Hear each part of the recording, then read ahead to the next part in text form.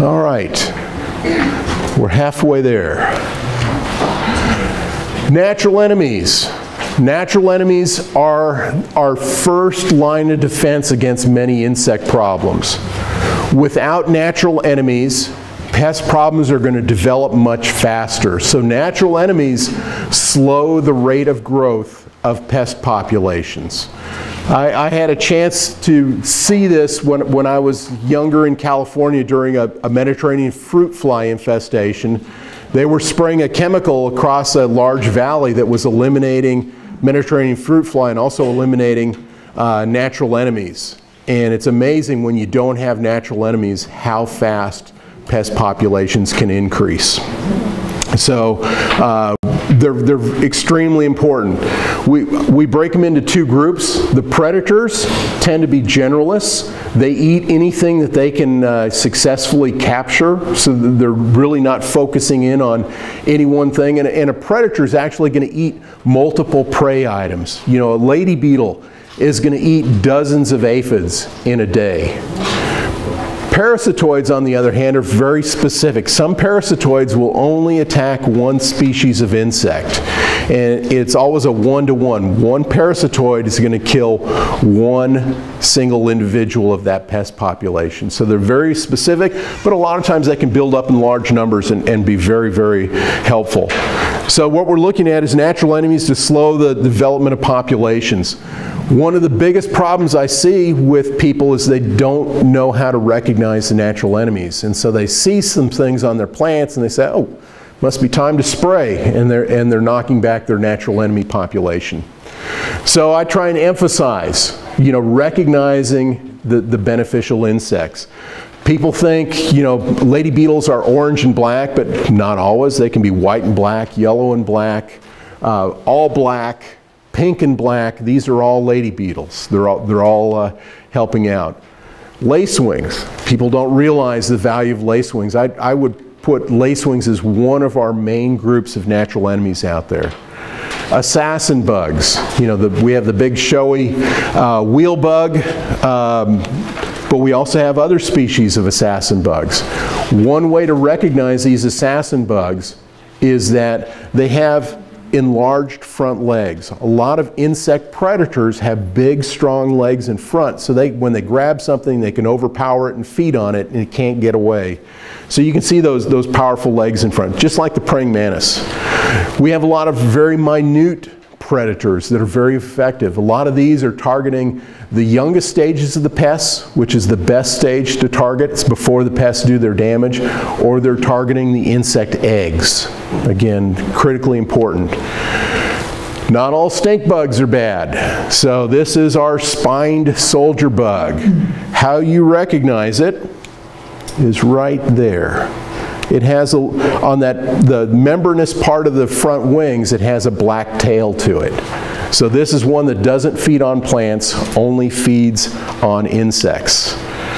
This is another stink bug. This is a specialist on Colorado potato beetle and the false potato beetle. So they're attacking all stages of those two species. We have flies that are beneficial. So particularly the hover flies. You get the maggot-like stages here, and they're feeding on aphids and other soft-bodied insects on plants. Parasitoids. So parasitoids are very important. When people are scouting plants, you know, they're looking at their garden on a regular basis, and they see these on the caterpillar. Basically, that caterpillar's been killed. I tell them to ignore that caterpillar, leave it sit where it is. You know, from what you're looking at here are the pupae of the wasp. A lot of homeowners call it eggs of the wasp, but they're actually pupae. They've already done all their feeding and they've come out of the caterpillar. From each of those pupae, you're going to get a new wasp. And these are actually the wasps that are egg laying on that same imported cabbage worm. So those little wasps are going to kill that imported cabbage worm. Late in the season, we can see very high levels, 80% or more parasitized insects. We have other flies that are also doing this. If you come across insects and right behind, if this is the head, you see these eggs that are laid right behind the head. We have one group of flies called the pinnid flies, and that is their telltale calling card. They deposit a single egg right behind the head. They do that because the caterpillar can't turn its head to remove the egg. So they're putting it in a place where the egg's going to stay and hatch, and the larva will tunnel in and kill the caterpillar. This is another one of our beneficial insects. This is a feather-legged fly, and that's a specialist on squash bug as well as green stink bug. So, releasing natural enemies, I encourage it in enclosed areas, because a lot of times we're releasing adult stages that have wings, and if you just put them in your backyard, they're going to get up and they're going to fly away. But when you're putting them underneath row covers, you're putting them in high tunnels, you're putting them in greenhouses, they're going to stay put, and you're actually going to get a return on your investment there. And there's a number of beneficial insects that I recommend. Lady beetles, because they're the cheapest. Lacewings, you can purchase eggs or larvae. You can purchase the wasps that are going to attack the whiteflies. There's one species that attacks the silverleaf. There's a different species that attacks the greenhouse whitefly. So this just gives you an idea of some of the things that you can purchase, and this is what they're going to look like when they show up. So you're going to have containers full of some of these insects. Also, landscaping to help maximize the naturally occurring biological control you have in the area. So really where we see the greatest number of natural enemies is what we call the ecotones, where you have one habitat right next to another habitat.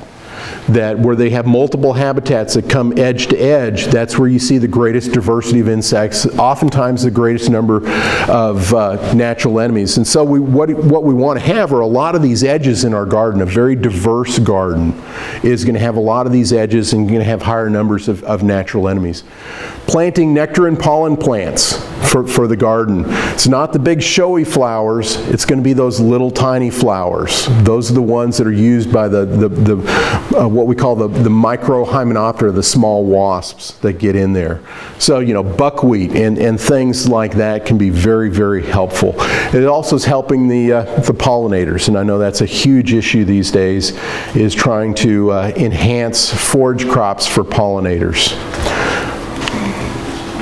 We have diseases that are going to be attacking insects, and people need to be able to recognize these. And so these are all fungal diseases of insects.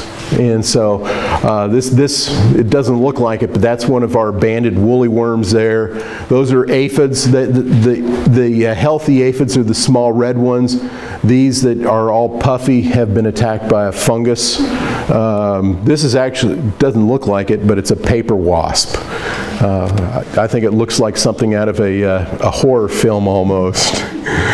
And you know, and that's fall armyworm there, and it's just covered with fungal spores. They've been killed by various fungi. Again, when they see things like that, they can generally begin to ignore that pest problem, because natural control factors are beginning to move in and help control some of those insect populations. We also have viruses that attack insects.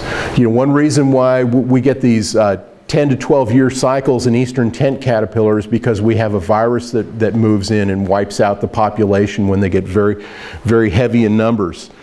And it's really bizarre what happens with these insects that are killed by viruses, because the virus, when an insect is getting close to dying, the virus causes the insect to crawl to the top of the plant. And it just hangs there at the top of the plant, and then it dissolves and it leaks virus all over the rest of the plant. And so it's actually protecting the rest of the plant with those virons that it's releasing.